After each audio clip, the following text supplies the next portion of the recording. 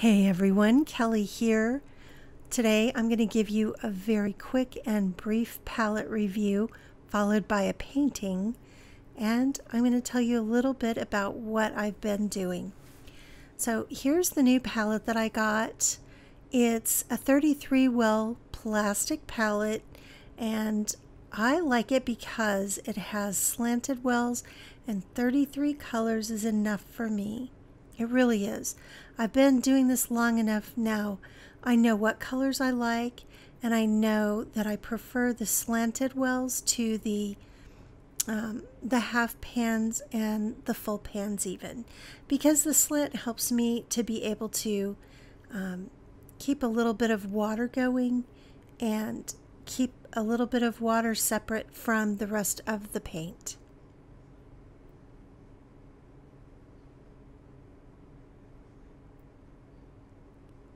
Now I know that I want these wells to be turned the other direction, so I'm going to find a screwdriver here and I'm going to pull that palette out because the 33 wells are removable from this palette.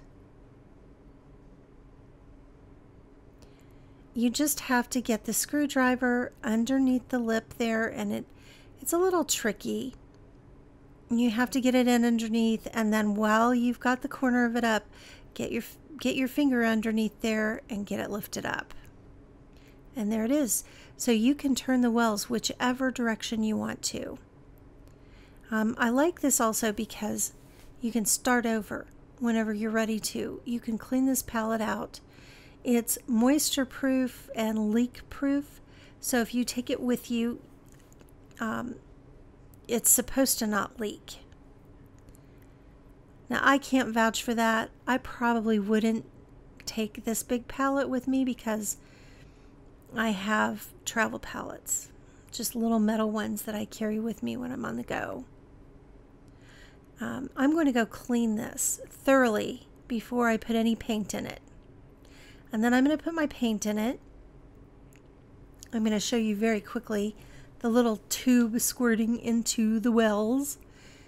It's not the most exciting part of it, but it is important. You have to have the paint in the wells in order to use the wells to hold the paint so that you can paint with them. And I'm getting the very last bits out of several of my tubes. I like to do that. It's nice to get rid of those tubes that just have a tiny little bit in them.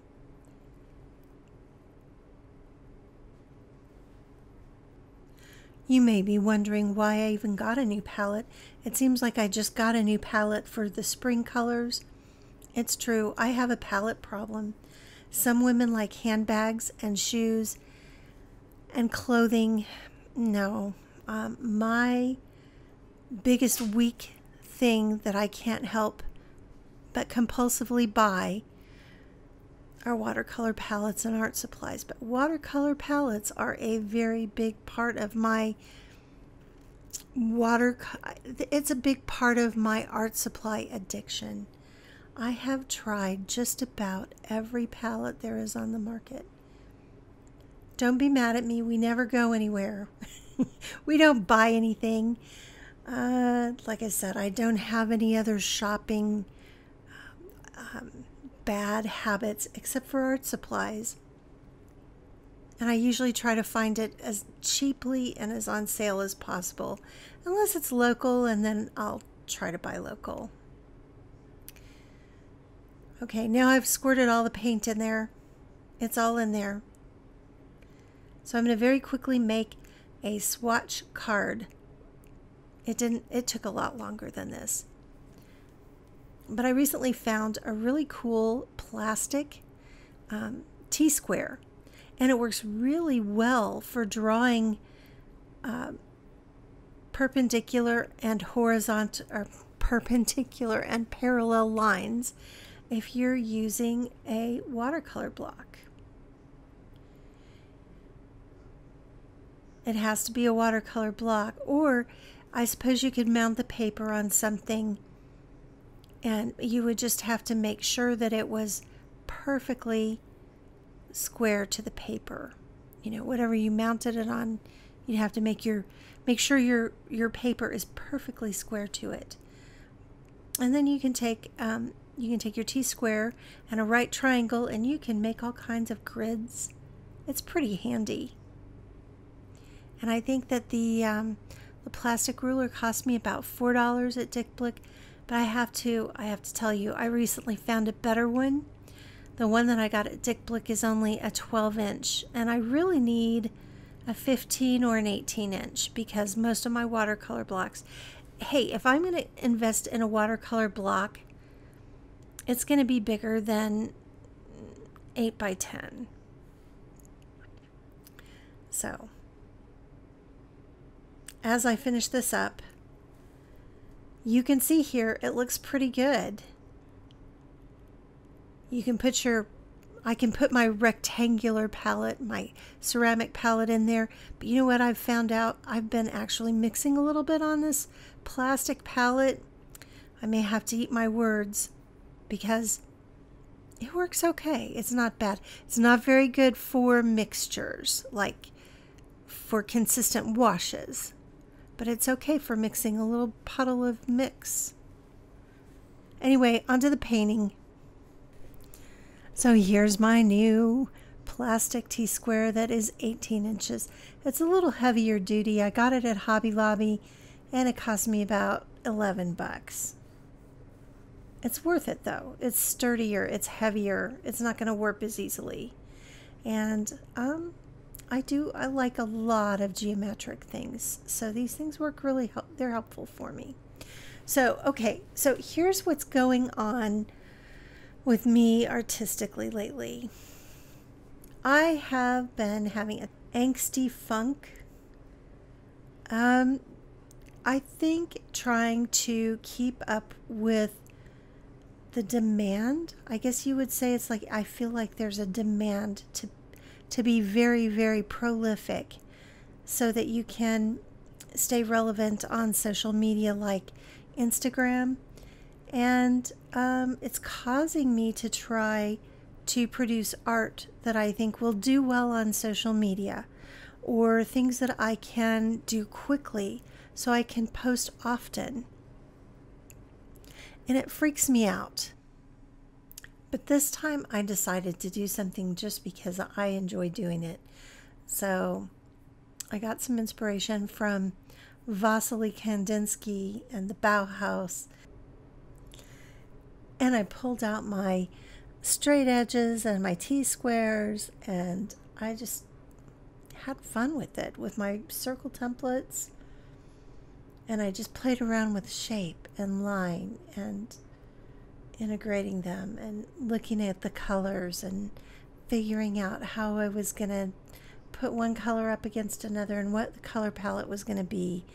I just got lost in the art, and it was wonderful. I highly recommend it.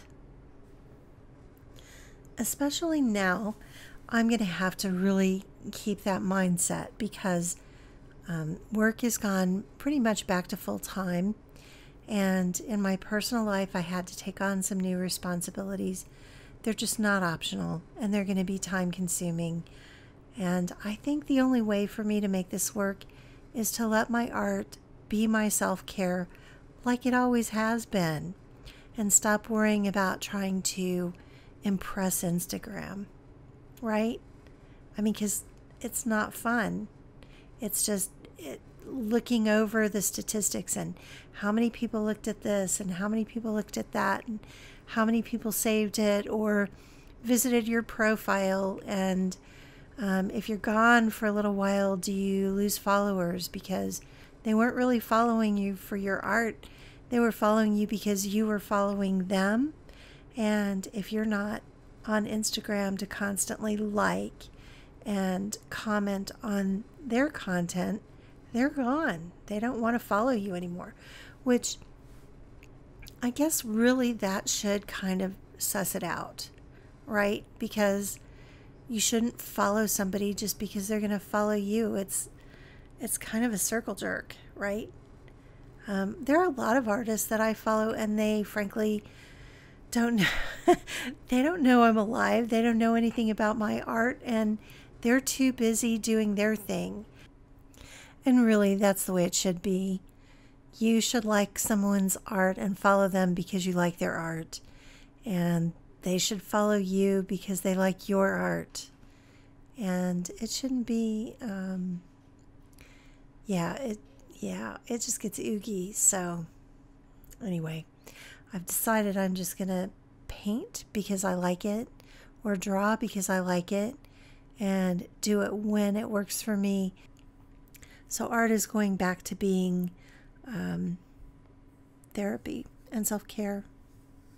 And meanwhile, I will work on those skills that I want to build.